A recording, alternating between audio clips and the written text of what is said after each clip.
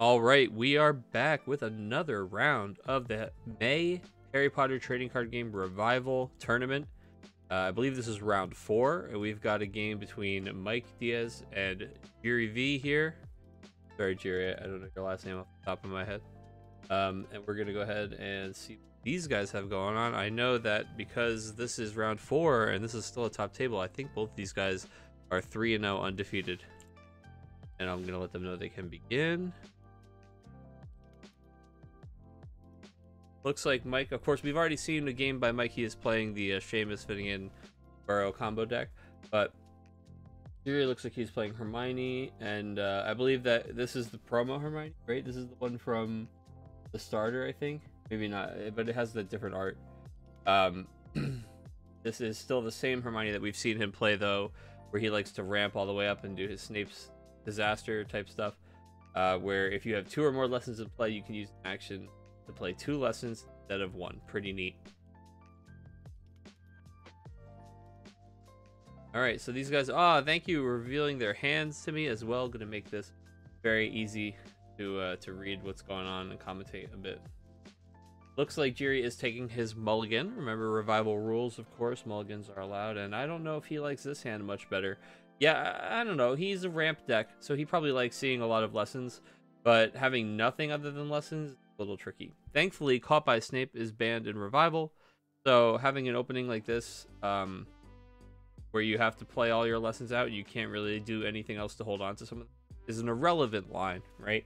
You just want to play your lessons, build, and go. It looks like I would have assumed that Jiri would be bringing his Snape, control deck here, but it looks like it is a creature Transfiguration deck, and one of the benefits, of course, of the Transfiguration lesson type in revival is drawing the sword. Cool spell that lets you wait, I think these guys tried to do a thing to have untap flip the cards around, and now now the spells are sideways instead of right side up. That's funny. So now these cards are right, but the spells aren't. That's okay. Drawing the sword, of course, is a new revival card where if you have a Gryffindor, Wizard, or Witch in play, you're allowed to play it. You can't play it otherwise. And then you get to do 6 damage divided however you would like among any number of creatures. So, of course, it's good for killing a few of your opponent's creatures. Also, has some clever uses for things like triggering your own Bowtruckles. Or a little bit of both. And yeah, it looks like Jiri is, he gets those first 2 lessons in on turn 1. So turn 2, he's actually able to play 4 lessons thanks to Hermione Granger. The problem being, he doesn't really have anything in his hand besides these lessons. But I think Mike's escaping the Dursleys actually going to help Jiri more than he would think it would here, as he's able to just go into the deck and get himself whatever he has that lets him draw back up to a high number of cards in hand. I'm sure now that he's at 6 power, whatever his draw engine is in the deck, or whatever his plan for having low amount of cards in hand is, he should be able to go search it out by solving Escaping the Dursleys. Looks like he's deciding whether or not he wants to drop 1 more lesson for the turn, or whether he wants to play like a 2-action card off of the Escaping the Dursleys. In my opinion, he probably is going to want to ram out a character here, like Peeves ideally.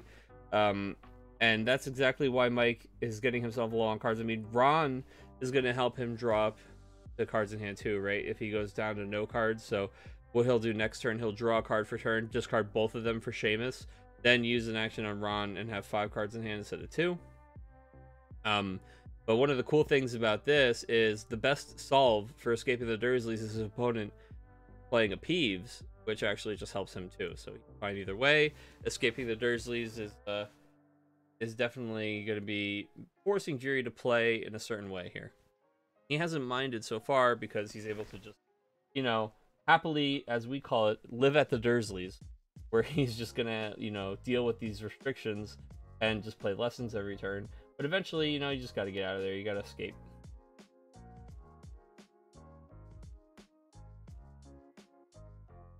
Looks like we're opting for the line where we play the Transfiguration lesson. Now we're going to solve Escape, I imagine. Yes, of course. This is probably going to be a Scribblifores, right? Now that we got up to 7. Scribblifores here on Ron youngest brother would actually be really... No, it looks like we got Forbidden Corridor instead.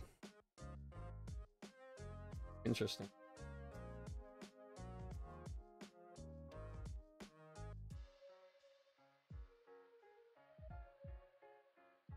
The Forbidden Corridor is worth mentioning. This is a location that before each player's turn, they choose a card and play, and they get rid of it. And at the end of each turn, if any player has no lessons to play, or sorry, if that player has no lessons to play, discard the card at the end of their turn.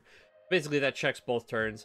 It makes the players sacrifice something, probably lessons, and in return, the Forbidden Corridor is going to leave the field when there are no lessons. So the idea is that Jiri can play lessons faster than Mike can play lessons. So this is less of a two-sided effect and a little bit more of a one-sided effect with, you know, an investment involved in that payoff.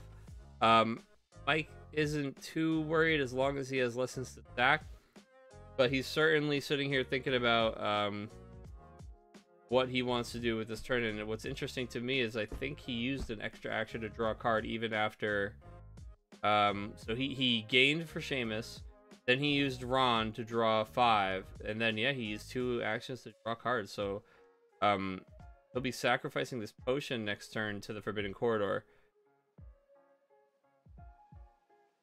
Teacup to Rat isn't going to do anything for us. We're going to use an action to draw a card, and oh, Lost Notes, and that's going to be what we play here. It's going to force the Forbidden Corridor to nick Ron youngest brother, and I actually think that Mike is in a pretty tough spot here. You know, with that Lost Notes coming down to get rid of his potions.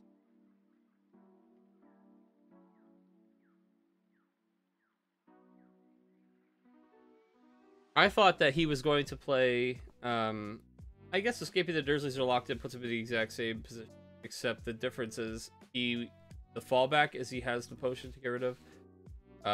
His opponent would have had to search for Lost Notes, I guess, by solving Escaping the Dursleys, but they would have, right? His opponent had an empty hand, so I don't really know if there's a way around that there.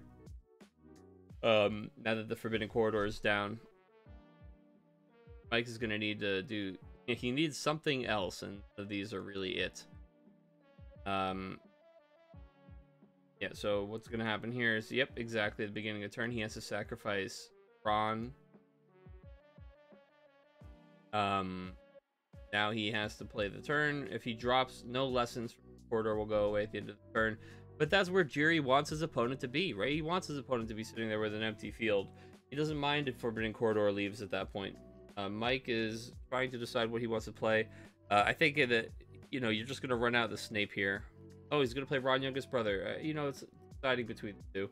You don't game with Seamus, I don't think. You end your turn. You let the Forbidden Corridor go. Yep, there. Yeah, you keep the Ron out. That's fine. I kind of like the Snape just because I feel like he needs to get to lessons. But he's a little bit more worried about making sure he has a way to draw cards. So. Oh man, his opponent drew the Snape too. It's funny as if his opponent had just drawn that for turn, he probably would have played it. I wonder if Mike will play the Snape here, or if he'll be more careful and play 2 lessons. I would like to see Snape gain an action and play a lesson. You could get rid of one of the Dursleys and Burrow probably, or maybe just the Hover Charm, since I don't think you'll be building to 4 unless you're getting to the Burrow combo turn. Hover Charm is actually going to be having a pretty interesting use in this then. I think you just get to choose one of their cards and play, return it to their hand, but because of the nature of a lot of like the lock type stuff, Dursleys and locked in, a lot of times you're making sure that they can't just replay that card, making it a little better than just, you know, a 1-to-1.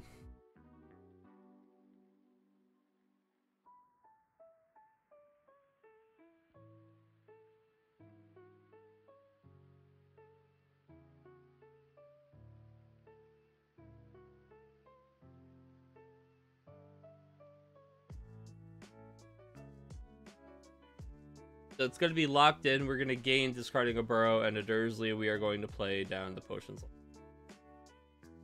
Locked in is going to prevent our opponent from running out his own Snape. He might just run out the Forbidden Corridor, in which case I think we would pop the locked in. So he's probably... I don't know. If you're Jiri, do you solve locked in here? discard 4 cards from your hand. I mean, you have to solve the locked in, right? Because you don't want one fewer action. So do you get rid of everything except Forbidden Corridor and then play the Forbidden Corridor down? Probably the play, right? You get rid of everything but Forbidden Corridor. You draw the 3 for locked in, of course.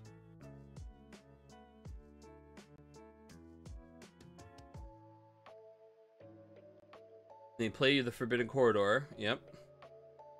Then Mike starts his turn and he gets rid of the potions lesson.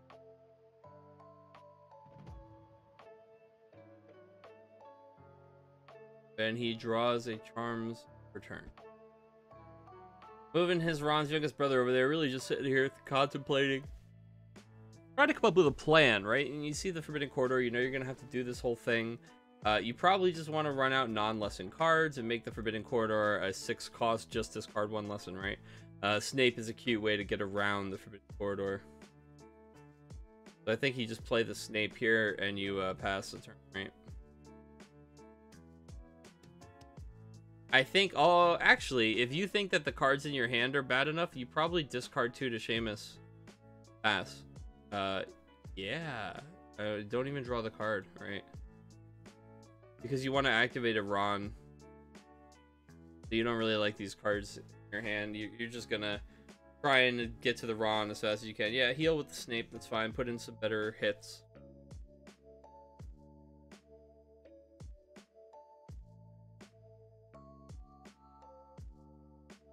Putting Reparo back is...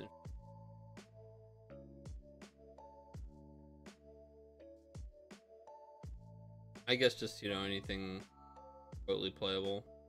Surprised we're not healing a few more lessons. There we go.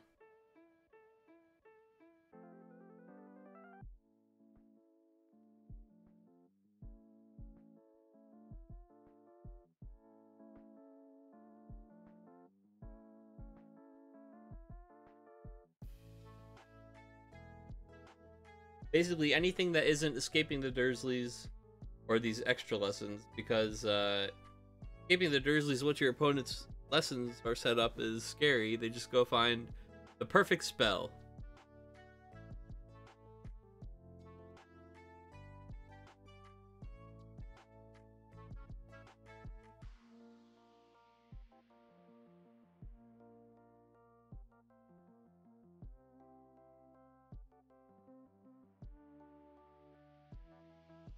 We did end up using an action to draw a card there. Pretty cool.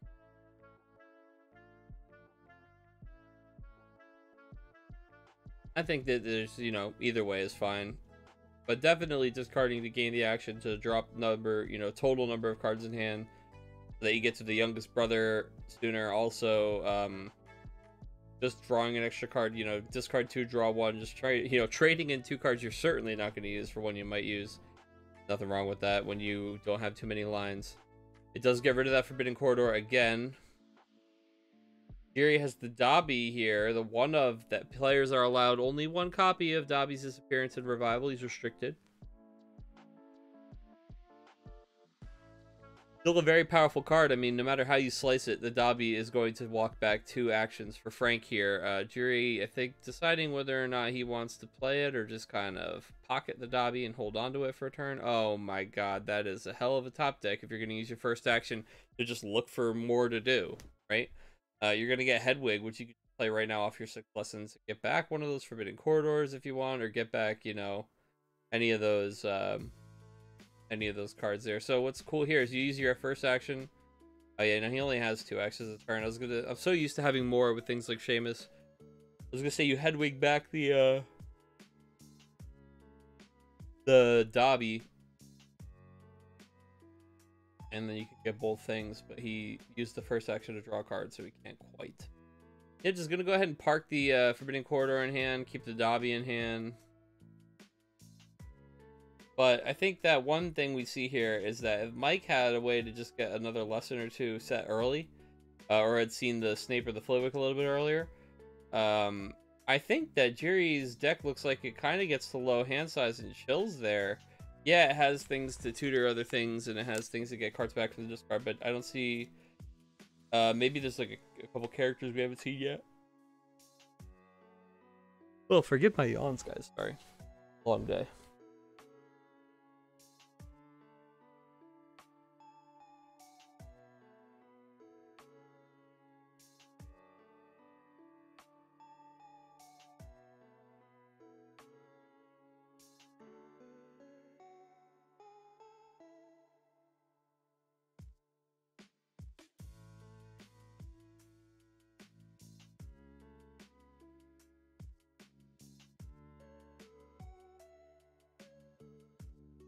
Yeah, so what we saw Mike do is, he drew for turn, he played out 2 Charm Lessons from his hand, he discarded 2 cards to gain an action, put him to 0 cards in hand, and then he used Youngest Brother to draw 5.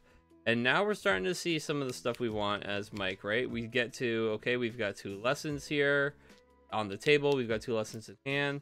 Very interesting that Jiri's using first action to just draw a card, but again, I guess if you know that the top card of your deck is always Gasoline, you go ahead and you just use your first action to draw a card. Scribble of Fours is an incredible value here. Thankfully, he's not... Well, thankfully, I say. I don't want to sound like I'm rooting for Mike, but what I'm rooting for here is a longer game, right? I'm rooting for the closest game, the most exciting game possible. I think Mike would really hate to see a Scribble of Fours come down, but thankfully, Jiri is only at 6 lessons. Still deciding what he wants to do with that second action. I think the Forbidden Corridor drop is probably coming. Yep, there it is. He drops it down onto the table. I was just about to say, that's the theme, right? What I kind of like here is that Mike knew that this was going to be coming. He had that telegraph of Hedwig grabbing the Forbidden Corridor. So it's not like he built these lessons into thinking like, oh god, what do I do if that gets played? He actually put them down, almost made sure to put down 2 at once as some insurance. So I think that the fact that we had that Dobby, we could have used it to kind of make this Forbidden Corridor worse for Mike. As we see, the first thing that he sacks to the Forbidden Corridor, oh, it's going to be Snape. He can reuse that heal later in the game. Smart move.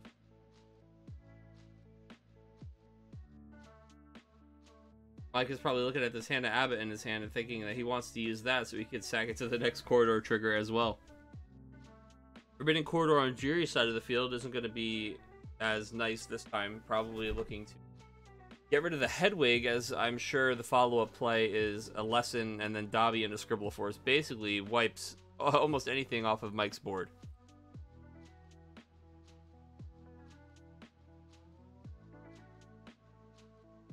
And Mike's going to go ahead and try and slow that down with a locked in here.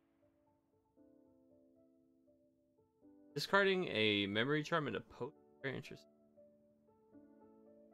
Dropping another lesson. And he's just trying to get to Combo Town. I mean, he knows that that's how he wins, right? Is the little combo. So he's trying to build up to where he could play that Burrow and Snuffling duo.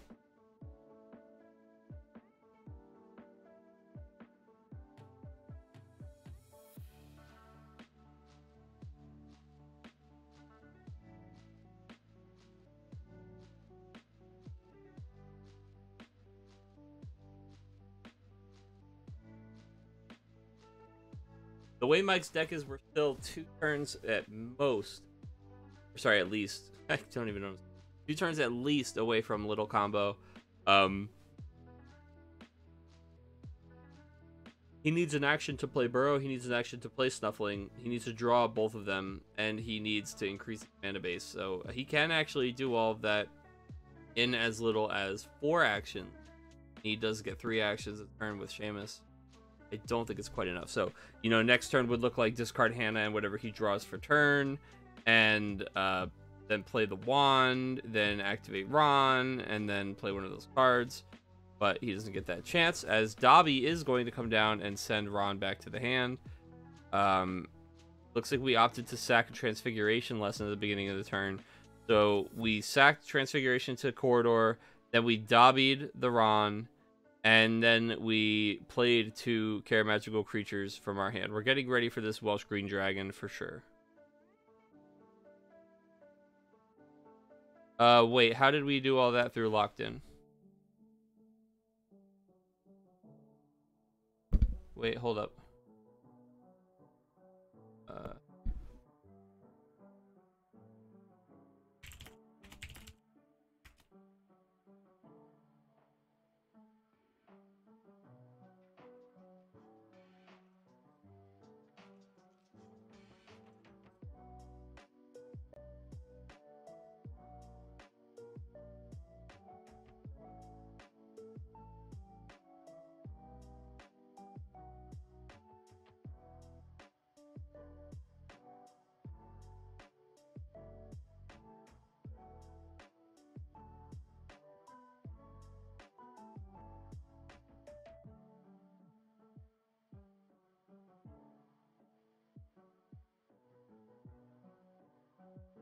That's what I get for saying something.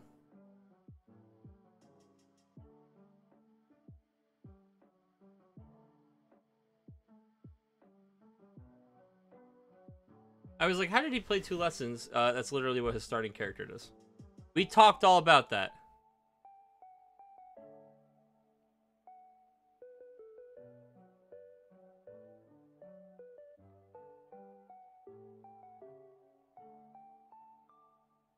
Go ahead and slap me on the wrist there. That's my bad.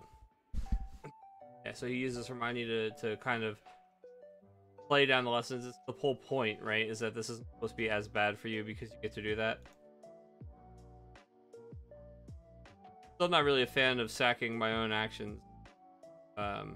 Whether it's half an action or not. But still, I get it, right? The idea is pull ahead and keep them behind. So far, it's working out pretty well. Forbidden Corridor has always been one of those popular, those control type cards. It's an interesting angle on control, right? It's like, letting them choose, but also making sure they have nothing but bad choices.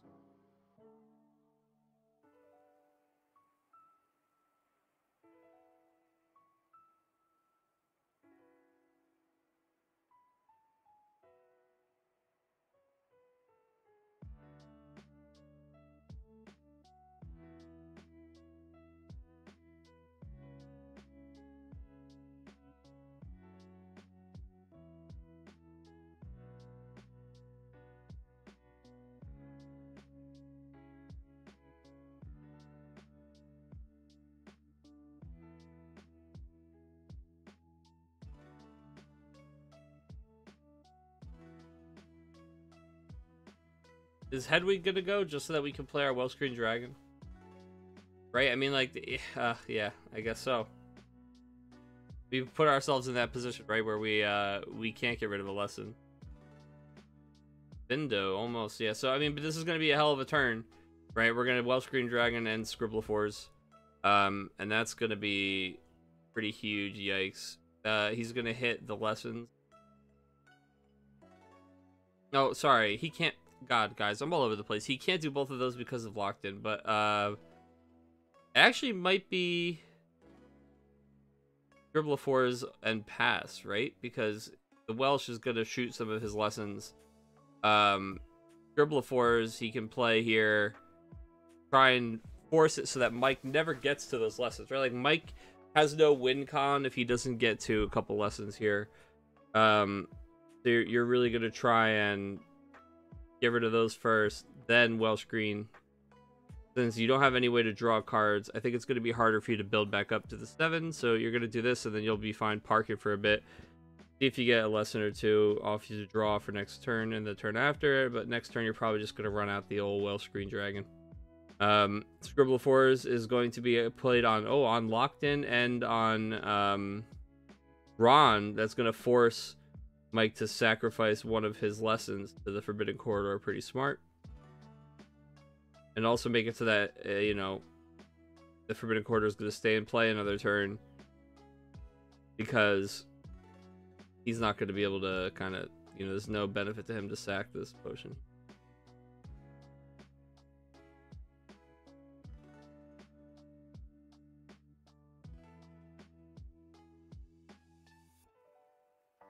Move a charm to discard. Oh, that's sorry. That's from the table to discard, not from his hand. That's right. He draws to hand. It's a lesson. It's tough. He's gonna gain. Ron and the lesson, I imagine, are coming down, right? Oh no, he just drew one. So he gains and plays Ron. Passes. Kind of assuming his opponent's eventually gonna run out of these. Wait, why did he get rid of Forbidden Corridor? Oh, he chose to sack the Forbidden Corridor. Interesting. He wanted to keep 7 lessons in hand. Now he's gonna. Oh, he actually drew a lesson, so he's gonna play Defendo. And Defendo is you're just gonna choose one of the cards and you just get rid of it. He gets rid of Ron. The locked in's gone too, so he has that second action. He's gonna. Oh no, he used lesson and then Defendo. That's right. The Welsh Green Dragon's next turn. Now, you know what's funny here is that, obviously when the dragon comes down, things are going to be very different. But Mike isn't feeling too, like, even though he's so behind on board position and all this stuff's happening, it's still one of those things where, like, as long as he gets to the combo, he can win. So he just has to kind of get there. And it's not that he's made no progress. I mean, he's made progress if we've watched it get walked back. But there's time still, right? Like, he does have some time. As we're looking at, well, they go, both players kind of on even numbers in deck. Now, again, I realize that it's about to be -6 on Mike's side from the Welsh green. But alright, looks like we're going to go ahead and play Hannah Abbott and use her ability to change the 2 cards in our hand into lessons. This is us just kind of, wait, what do we...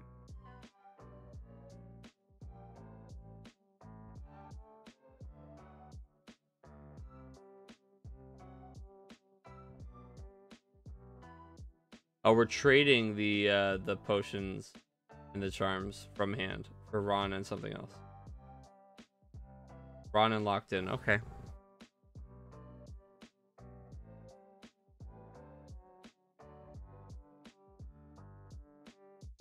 Now this is going to be the dragon and a lesson turn.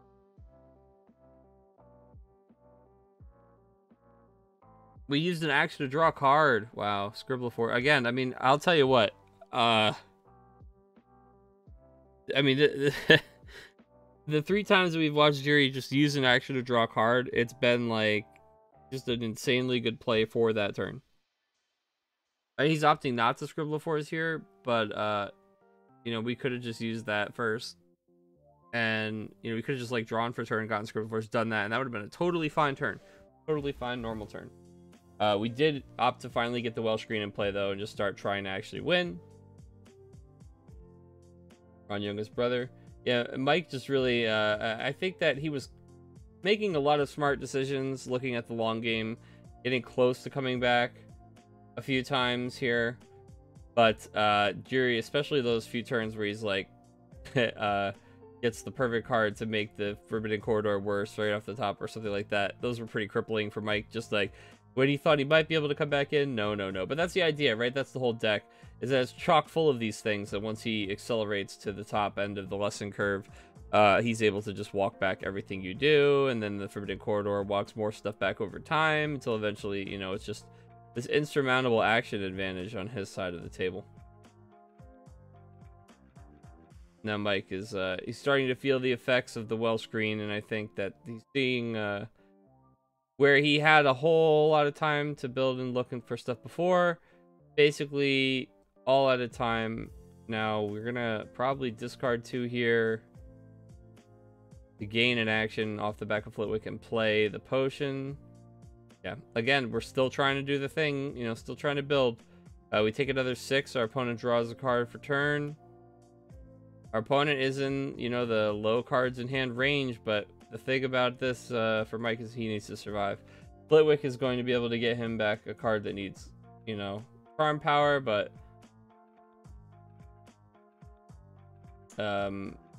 you can even get healing cards. I just don't know that there's many or any charms healing cards besides. Actually, I don't know. Are there any charms healing cards? Probably.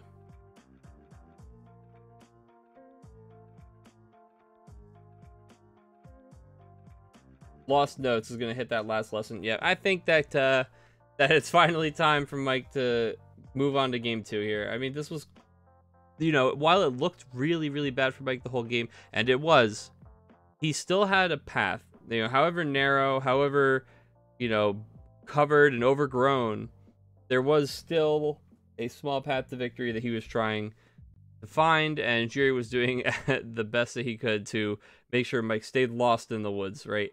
I mean, Jiri is just going to come and remove anything that Mike plays, and when he had those turns where the corridor was down, Jiri was making great decisions on what to remove to make sure that the corridor choice was basically rock in a hard place, just the most potent choices he could create for his opponent to just really, really just hurt them. Just, oh man, you're going to have to choose between lesson and not going to do anything. Because you're trying to build to 4 and 5, That means the Forbidden Corridor will stay in play. Yeah, I mean, just being able to use things like Scribble of Fours to walk back like 2 entire turns of Mike's.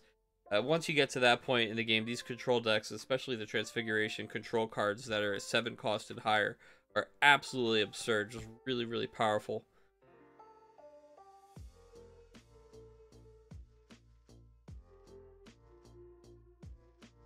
We saw Mike kind of try to slow his opponent down at the beginning of the game last game by playing like and escaping the Dursleys.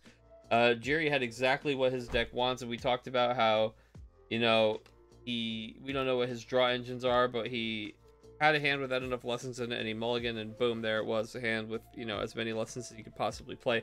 He had 6 lessons by turn 3, exactly what his deck wants to do, and that kind of speed was actually really hard for Mike to keep up with.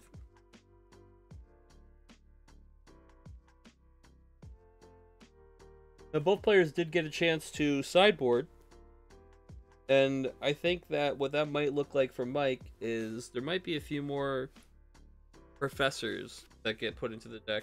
I don't know if we're at just like 1 on Snape and Flitwick and McGonagall and those kinds of cards. Usually you want to be a little bit safe with them because if your opponent has them as a starter, they're dead in the deck. But in Revival, where there's a sideboard, some of the best professors, you can just go ahead and load up on them because you know, all right, now it's totally safe. And those professors that are lessons have that nice benefit of giving Mike the power he needs and also, you know, not letting Forbidden Corridor stick around. They are more susceptible to the old regular removal because they cost 2 actions. Thankfully, Seamus helps mitigate a little bit of that.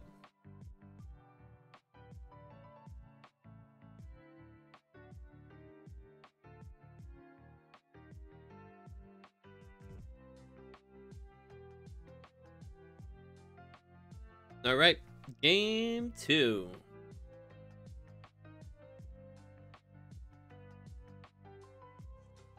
I think both players are just ensuring that their sideboard worked properly, because I know that there were reported some issues with that. Okay.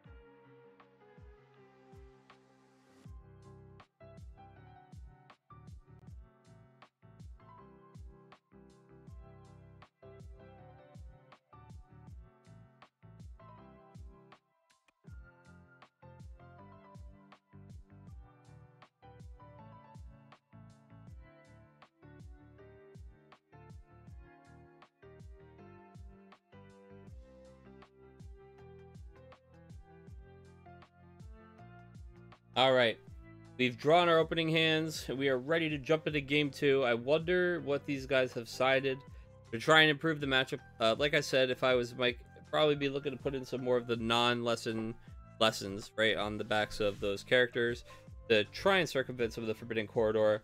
Looks like Jiri might have gone and just slapped in the filches. I don't know if we saw those before.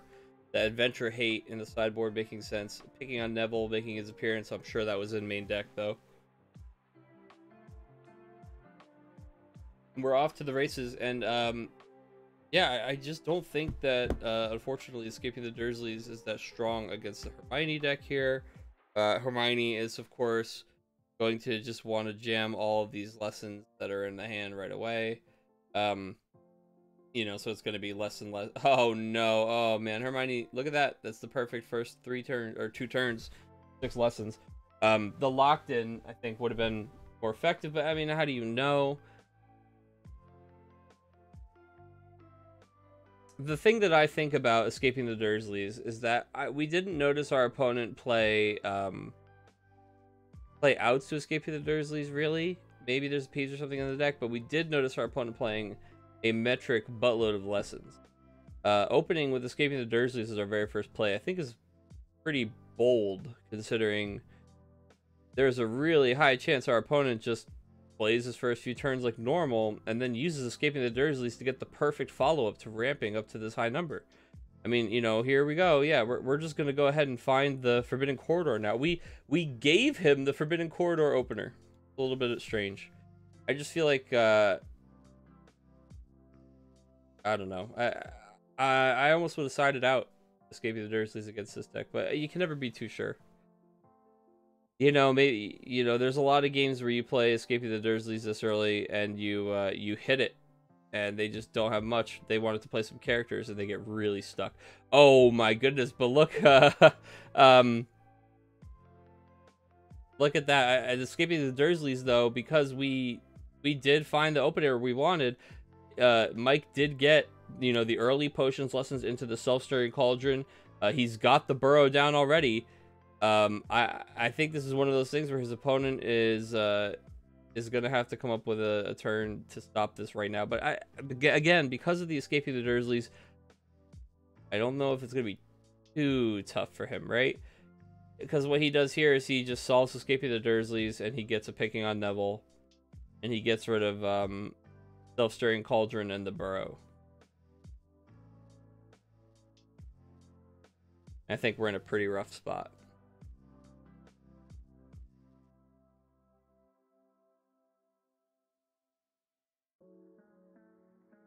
I mean, he's looking at the cards in his hand. He really likes them, but, you know, basically pretend you don't have any of those cards in your hand.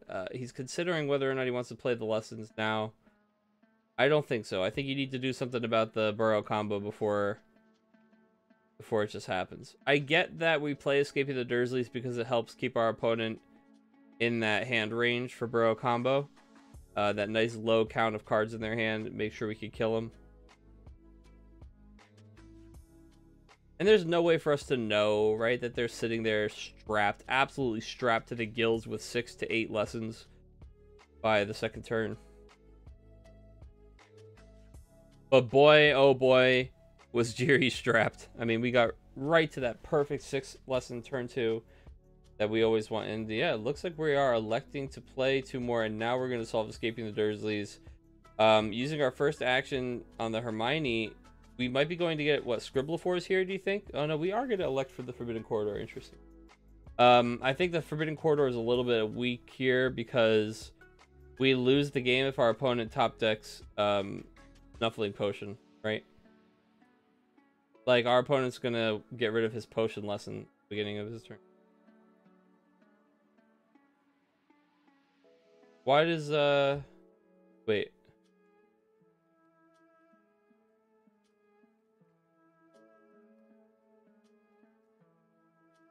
Why did we lose the Burrow and a lesson?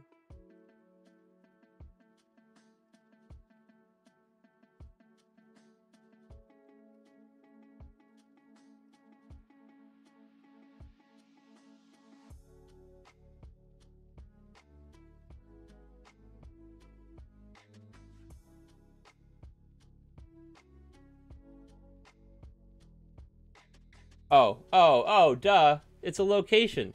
That's what I was like, what? The Forbidden Corridor actually counters the Burrow location. All right, so never mind. I'm wrong. Forbidden Corridor does counter the Burrow combo there. And it looks like Scribblefors is going to be the card that we draw for turn. Yeah, Mike plays Locked In for his turn. Our opponent draws Scribblefors, and again, those top decks have been just straight gasoline. The Scribblefors is perfect in this situation, and it's just going to go ahead and zoop 2 of the cards right off Mike's board.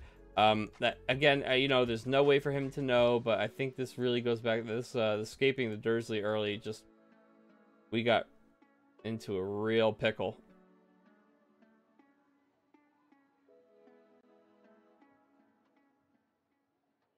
I guess we can't really say that. That's not too fair though, right? Because Escaping the Dursleys let our opponent just do what they were going to do anyway. And then our opponent solved and played the Forbidden Corridor. But if we didn't play Escaping the Dursleys, we saw that our opponent top decked the Forbidden Corridor anyway, right? He had one in his hand when he solved Escaping the Dursleys. So it's really no different. In fact, it's actually slightly better to have played Escaping the Dursleys because we got rid of the other cards in his hand. There's something to be said for the actions we used to play Escaping the Dursleys, and also something to be said for the choice over Locked In. I think Locked In early like that would have been maybe not so bad, right? Maybe, I guess your opponent just solves it and plays a lesson, but then we would have been a little bit even, just one lesson, one lesson. We're going to Escaping the Dursleysm here, and we're going to use Peeves. That's kind of fun because we're going to fill his hand up with 7 cards he's going to have to discard. Whomping Willow, wow.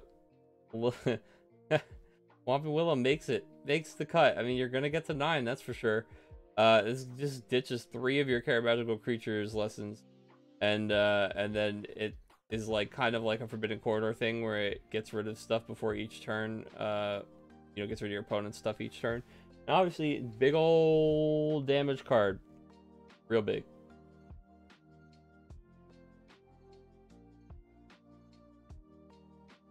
Almost certainly, by the time you get up to Whomping Willow, though, you could just be playing other stuff to win, right?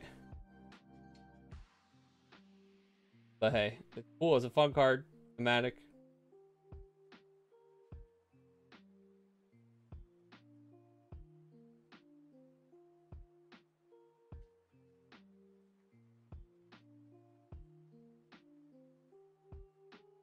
I love that, you know, Jiri's whole hand here that he just drew is stuff that he doesn't really want anyway. So he's sitting pretty, right? He's happy with this escaping. That he's like, okay, I didn't really want to draw most of this, so I'm gonna go ahead and trade all this stuff in for what, another Scribblefors? That's pretty good. Because you solve Escaping the Dursleys and you get rid of these, put him back to nothing.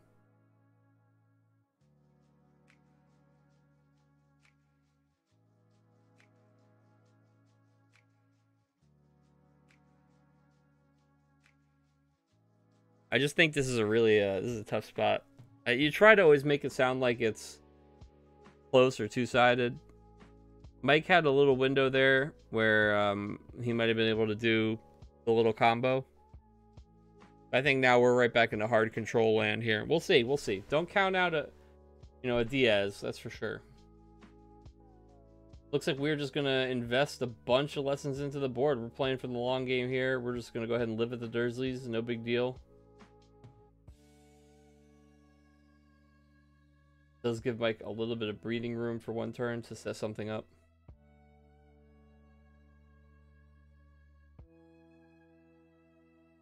I mean, like, are we, did we build up this high so that we could escape the Dursleys and play a Whomping Willow on the field just to check a bingo card box?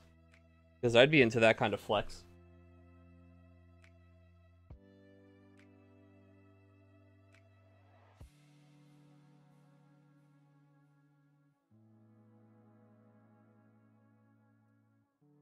That is the thing about these, the format where Caught by Snape is banned, right? There's very, very, very few things that stop ramp deck from just ramping into the stratosphere.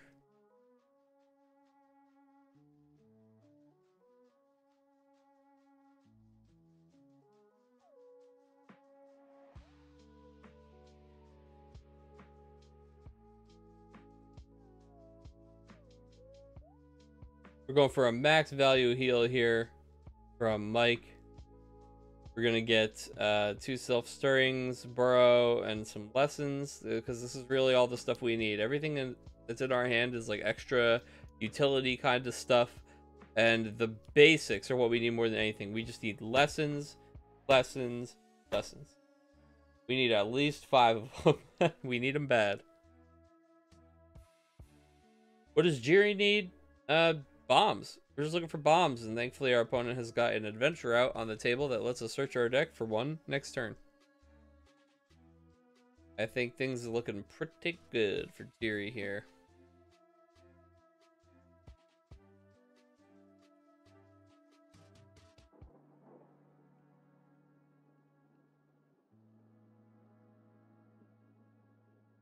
I mean, basically every version of his turn just looks silly, right?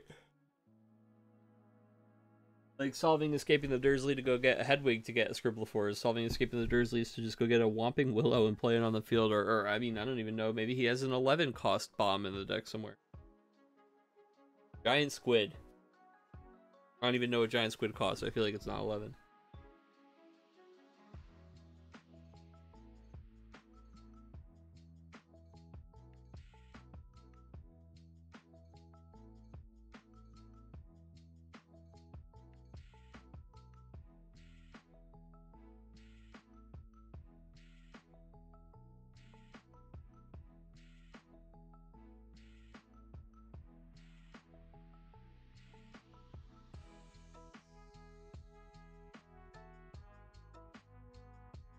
Yeah, called that one. Yep, so we solve the escaping the Dursleys. We get the Hedwig. We're gonna play the Hedwig, and yeah, yeah, we're gonna get the old Whomping Willow, guys. There it is. Man, Mike, get to the Hover Charm quick. Get to Hover Charm. Put 3 of those lessons back in hand. Of course, Hermione can just jam 2 of them back onto the table next turn. I mean, I think it doesn't matter if it's a Whopping Willow or a dragon or a squid or anything. I just think that Mike, he's kind of missed the window on building little combo. He's desperate to find another open window. These things are going to be punching him in the face and sending pieces to the discard pile. It actually helps him a little bit if he's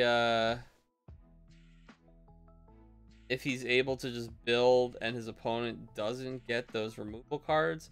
Whomping Willow kind of counts a little bit as a removal card, though, as you get to choose an item and play and discard. Oh, no, Mike. Whomping Willow is gonna discard the Self-Stirring Cauldron. Did we play a Snuffling Potion this turn that I missed? Because if we did, that's sick. No, oh man, so close, so close. Right, we just jammed a Burrow. And then, yeah, our opponent starts his turn and just uses Whomping Willow to discard the item and then throw away the top 8 cards of your deck. Oh, no, Mike. Did we must have missed that, right? I think there's no way you would have gotten... Was it worth just to play this Burrow? Maybe. Right, maybe. You know, we'll see. There's still some game left. Epoximize is going to go... Oh, we sideboarded in the Epoximize. Very cool.